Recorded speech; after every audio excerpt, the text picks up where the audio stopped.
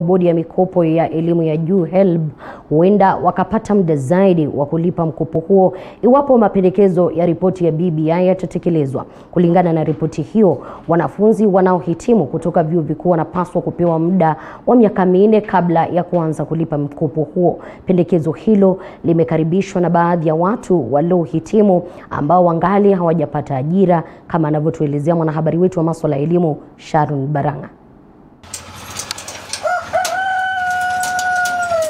My name is Hassan. I was a student at Maseno University pursuing Bachelor of Arts, International Relations and Diplomacy.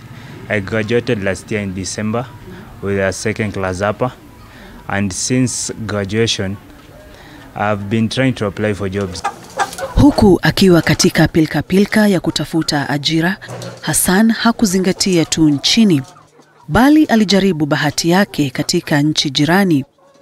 Kampuni moja kutoka Uganda ilikuwa tayari kumpa nafasi, lakini hakufanikiwa. So this was a job in Uganda, and the organization that I was to work with sent me the details. Late March, COVID-19 came, the country was closed down. I was supposed to report in April. That is when I was supposed to go for the job. So I could not go because the borders were closed. After that, I've been trying to apply for jobs. I've been sending my CVs, but most companies were like, we cannot employ people with this situation, with this corona situation. Hassan anayeishi eneo la Makina, mtaa wa Kibra, aliamua kuanzisha biashara ili kujikimu. I started selling bread after I got connections to my uncle who was supplying bread. And so I started selling bread. I started with 1 cart at that time. So after a few days, I increased my sales, and then I came to open this depot, which I'm running with my dad right now. For a day, we cannot miss to sell 10 carts. That is when it is so bad. But sometimes it even goes up to 20, up to 30. Yeah, depending on occasions, because there are some occasions like funerals whereby they get bread in wholesale. They can take 10 to 15 carts. Apart from that, I have chicken at home that I've tried to keep me busy also. Kama wanafunzi wengine waliopokea mkopo kutoka kwa bodi ya mikopo ya elimu ya juu nchini HELB, Hassan alipata afueni aliposikia pendekezo la ripoti ya BBI kuongeza muda wa kulipa mkopo huo kuanza miaka 4 baada ya mwanafunzi kuhitimu. So the total amount that I owe HELB as principal amount was 170,000, and there is that 6% interest per year. So as years goes by, the interest keeps on increasing.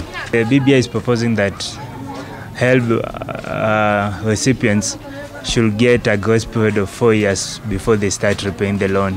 I think that is a good idea, because most of the people, when they get out of campus, there's no job, so they're incapable of paying the loan. Kulingana na ripoti hiyo, iwapo kuna yeyote aliyepokea mkopo huo na hata kuwa amepata ajira baada ya miaka 4 tangu kuhitimu, basi wataondolewa nyongeza ya riba kwa mkopo huo hadi watakapopata kazi.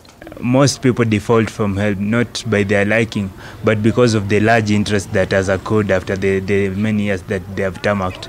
So to avoid such defaulters, I think it is a good idea that HELB adopts that law, and it will help most graduates, because they will not have that pressure that now I've finished school, I have to pay loans first before I start building myself. Pendekezo hili linajiri wakati ambapo kuna majaribio ya kupunguza riba kwa mkopo wa HELB.